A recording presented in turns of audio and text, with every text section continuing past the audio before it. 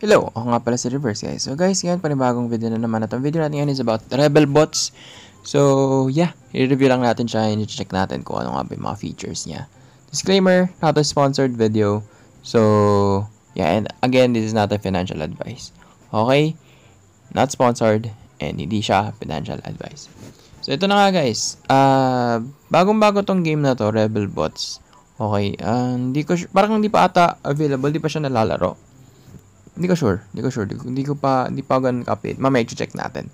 Okay? Ang napapansin ko lang kasi sa ibang mga Discord servers, sa mga Telegram channels, ay matunog tong Rebel bots. Okay? And sa Twitter din, parang naririnig-rinig ko na siya.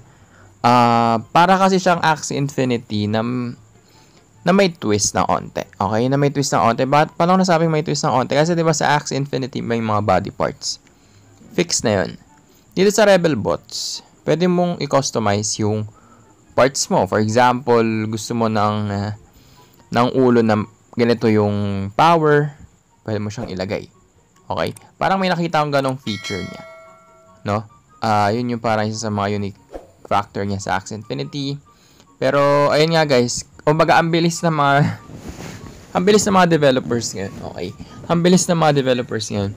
Nakita nila yung origin. Okay, marami lang nakakita ng origin. So, maraming mga games ang magkakaroon na ng burning mechanism for sure. Let's watch out for that. And yun nga lang yung graphics syempre. Although, website pa lang nitong game na to. Itong Rebel bots. Okay na ako sa kanya. Hindi man okay. I mean, ang solid ng website. Kasi ang interactive niya. Meron agad na video na magpi-play para mag-storytelling. Ganun. Ng kung ano yung laro. Okay, kung ano yung story ng laro. So, halika. Punta na natin. So, ito na nga. Skill-based play to earn. Xoil Wars is a digital. Actually, tawag pala sa kanya Xoil Wars. Okay, Xoil Wars is a digital collectible card game which take 10 minutes to learn and lifetime to master. Players get to build fierce teams of fighting robots in their home base, defeat other teams in epic card battles, and earn crypto rewards. So, yeah, may adventure mode. Okay, may adventure mode sila. Classic Axie Infinity style. So, ito na nga. May multiplayer mode. So, mapapansin niyo may end turn din. Tapos, yung graphics. Ayos lang yung graphics. Kumbaga, para sa akin, mas maganda pa rin sa Axie Infinity. Pero, kung gusto mo ng robotic style na Axie Infinity, ito yun. And ito na nga. We have building bots. Build ultimate fighting bot. By combining robotic parts together, then decide whether to add them to your team or sell in the marketplace. So, ayan. So, ibig sabihin, pwede mo siyang i-customize. Agad-agad. Okay? So, for example, hindi mo pwede i-click. Ayan, no? So, ayan. So, pwede mong i-click ang angas. So, kagaya nga nasabi ko kanina, ang interactive ng website niya. Okay? So, makikita mo na in fairness, nag-effort yung team. Nag-effort yung team. Ayan. So, kung gusto mong ganyan yung itsura niya, ayan. So, syempre, may iba't ibang skill yan and may iba't ibang price yan. So, 10,000 Rebel bots ata to. After landing on Xoil, Genesis Rebel bots seized control of an area and created their own kingdom. Now they must battle. So yeah. So ibig sabihin merong 10,000 Rebel bots lang na binebenta. Then parang may breeding somehow. And then meron ditong limited land plots, which is syempre yung land gameplay. Unlimited fighting bots. As a player in Xoil Wars, you'll need to build and control a team of fighting bots. Each fighting bot is built from 5 different parts, which determines its unique abilities. There are 3 classes of fighting bots: military, industrial, and engineer bots. Creating the best combination of fighting bots in a team, each with unique parts, will give you the best chance of succeeding in battle, and etc. So yeah. Ayun. Then, we have the roadmap. Okay, so May 2022. Okay. Ando na yung cinematic game trailer. Currently, nandito na tayo. Papasok na tayo. Then, marketplace launch. Okay. April 2022. So, abangan natin yan. Hindi ko parang available na tayo yung marketplace. Yeah. Parang pwede na yun, no? Or hindi pa. Parang hindi pa siguro. Hindi kasi specified yung dates. And then we have dito naman by 2023 Rebel bots DAO. a decentralized autonomous organization for the rebel bots will be formed because there is no I in robots. So, yeah. Okay, June 2022 pa yung game launch. Okay. Medyo ano lang, no? Parang patalon-talon yung roadmap niya. I mean, yung pagkakaayos. So, yun lang yung napansin ko. February 2022, public token offering. So, ang token niya is Rebels. RBLS. Okay. And then, yeah. Tignan natin investors niya. Ayun. So, isa sa mga, tawag doon, isa sa mga nakita kong goods to is yung Ubisoft. Okay. And, so, mga di nakakalam kung ano yung Ubisoft. Like, isa yung sikat na game creator. Okay. Especially sa mga consoles. So, alam ko may mga games yan sa mga consoles and magaganda yung mga graphics ng game na yan. And, you know, sobrang halaga na meron kang backer talaga or investor na big company. Okay?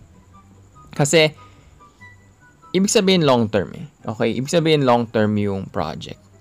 Okay? Yun yung parang, para sa akin lang based on my observation. Gagawa ako ng video about dyan. Okay? Separate video. Pero, ayun nga, once na yung investors mo is kilala, okay, I think mataas yung chance na hindi siya mangi-slow rug. If ever man na bumaba siya, it's because hindi lang sustainable yung economy, pero hindi siya rug pull. Kumbaga, still at the end of the day, makakapag-ROI ka pa rin in siguro 1 to 2 years, pero hindi naman yung tipo na mag 0.00001 na yung value ng coin. So, ayan. Yun lang. Actually, may white paper siya. Kaso, baka I don't know, copyright tayo. So, hindi ko na lang din feature. Kasi naka-PDF siya eh. So, hindi tayo authorized na i-access yung kanyang white paper. No? Unless talaga naka-public website yung white paper nila. Pero hindi siya nakaganon. So, punta tayo sa frequently asked questions na lang. Hopefully, mabilis internet natin. Okay. There's the team. Oy, Kiev. Yun lang. Tawag doon. From Israel and Kiev. Hindi ko alam kung sa Ukraine yan. Okay. Will there be scholarships? Ito yung mga tanong. Yes, the game is designed in a way to allow all types of users to enjoy it. In the Xoil Wars marketplace, there will be a scholarship mechanism built to allow easy creation and management of scholarships. So, parang pag-Axie, autonomous na or automated na yung scholarship. Kumbaga, ano mo na lang. Meron silang Discord. Wala silang official Telegram, no? Kasi kung merong Telegram group, but I think hindi siya yung official group. Kasi, hindi nakapaskill dito eh. Siguro nga. And then, ano pa ba? How can I reach the team? Pwede ka namang kumontak sa kanya. Ayun. So, what do I need in order to play? So, para mapaglaro ka. Uy. Okay.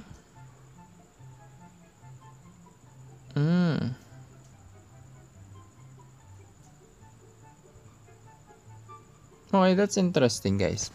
Like, you need 1 land NFT and 3 fighting bots in order to start playing the game. So, meaning, kailangan mo ng isa munang land bago ka makalaro. Okay, you read that, right? Every player will get a complete team with the land you purchase. Hindi ko sure kung pwedeng, marami pa kasi talagang tanong din with regards to this. Pero, correct me if I'm wrong, base sa pagkakaintindi ko, 1 land NFT and 3 fighting bots in order to start playing the game.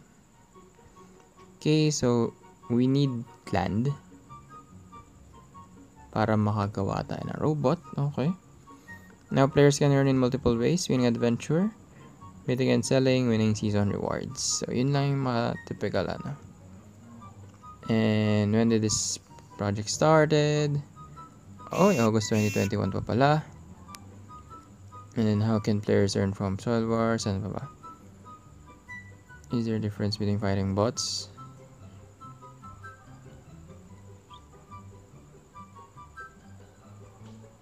Okay. So, iba yung rebel bots, fighting bots. Okay. They are NFTs on the Ethereum network and govern the kingdoms which contain players' lands. And then, yung team, nakita nyo ata dito. Who's the team behind? I should know. I think that's it. Yeah, I think that's it. So, yun lang. Medyo nagulat lang ako dun. Medyo nagulat lang ako dun sa...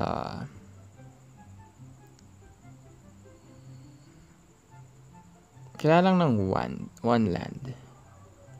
Okay, do I need a Rebel Bot NFT to play? To play, need one land NFT and 3 fighting bots. Rebel Bot's ownership grants the owner to the ability to govern a whole kingdom filled with lands. The number of player lands in your kingdom increases with the rarity of the NFT, which can be seen on rarity tool. So yeah, pretty unique. Okay, pretty unique. And parang new experience to. Kasi nire-require niya yung mga players or nire-require niya yung mga investors na bumili ng land. Hindi ko alam kung magkano yung presyo ng land nito. And so far, wala pa ata siyang presyo din with regards sa mga tokens. So, anong thoughts ko dito? I think it has a potential. It has a potential. Nung nakita ko pa lang yung Ubisoft dito, na-entice na yung mata ko. Okay? Nakita ko na to last time. Nakita ko na yung white paper and then nakita ko na to.